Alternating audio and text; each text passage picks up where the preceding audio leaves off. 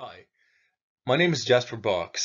I'm a student social innovation at Performatory, Breda University of Applied Sciences, and today I'm going to present to you the research that I've been doing in the past 15 weeks. During this research, I have further developed my professional perspective and approach within the practice of transformative social innovation.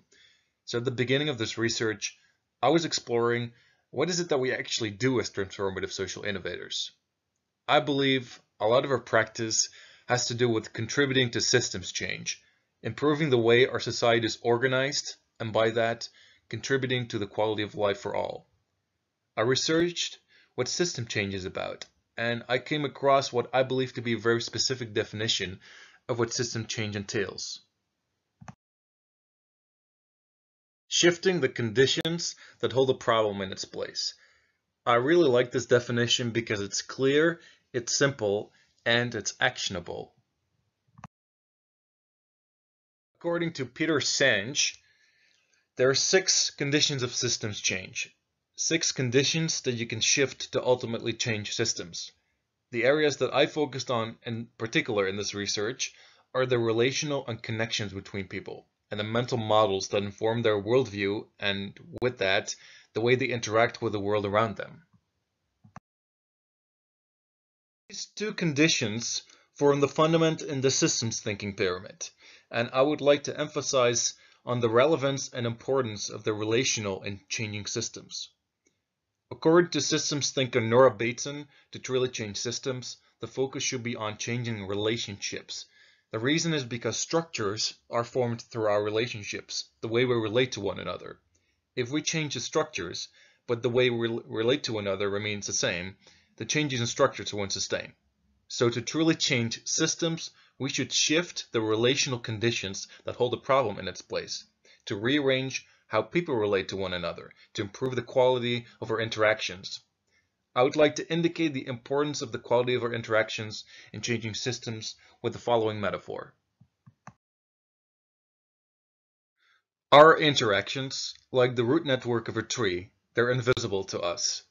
However, the quality of the life underground and the quality of resources that are shared between trees, so in the interaction with the trees underground, are the conditions of how the trees grow above the ground and what their forest looks like.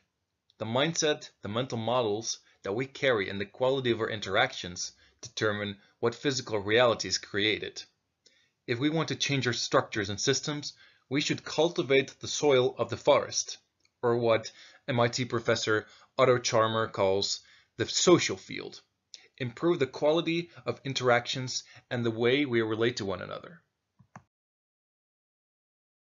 I refer to relationships as narratives, the stories of how we relate to each other, ourselves, and to the planet.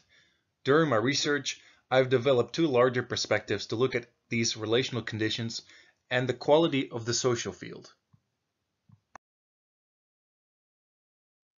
One is a narrative of separation, and the other is a narrative of interbeing.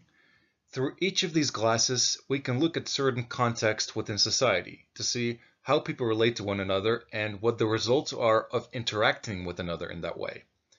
Many problems that we face within society today are symptoms of living in this narrative of separation, a sense of separation between each other, ourselves, and the planet. In this narrative of separation, we collectively create results that no one wants, from environmental issues to social divides.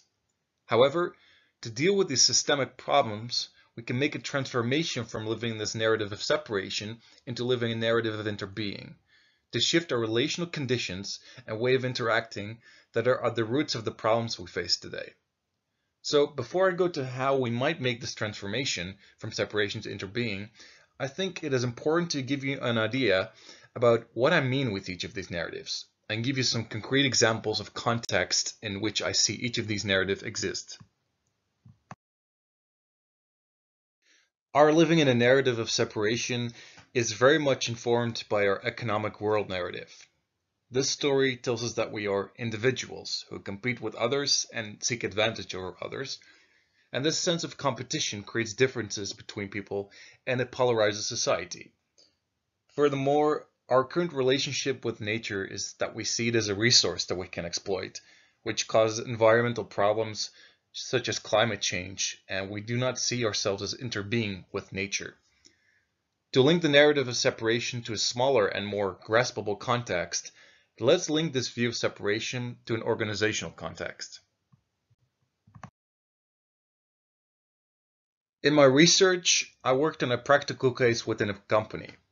People from the company shared that there was a lack of internal coherence, a lack of a shared story.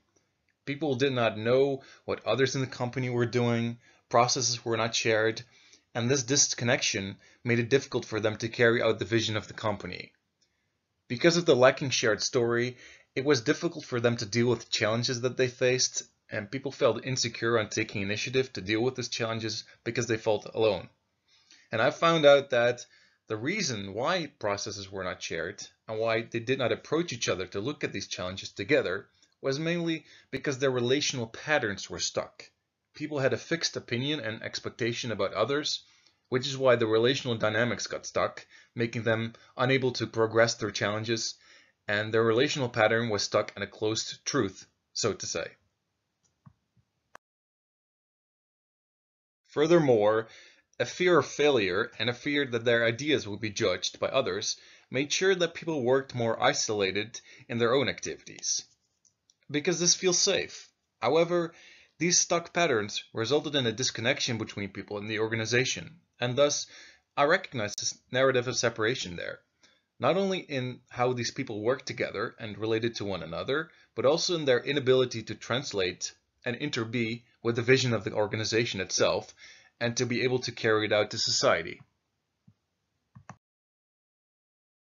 Now, the question is, how can we shift the relational conditions between these people to unstuck their relational patterns so that they're able to empower and help each other in dealing with challenges and living a stronger shared story in their mission towards society? How can we make a shift and have a group evolve through conditions of separation to conditions of interbeing?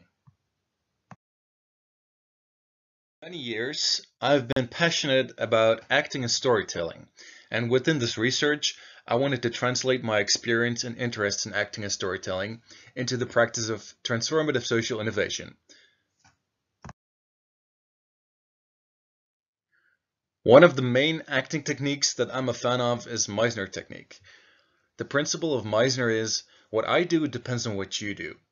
When attending to this acting technique, two actors deeply listen to one another. They put aside their own agenda and suspend their existing belief about the other, and they're open to what emerges from their moment-to-moment interaction.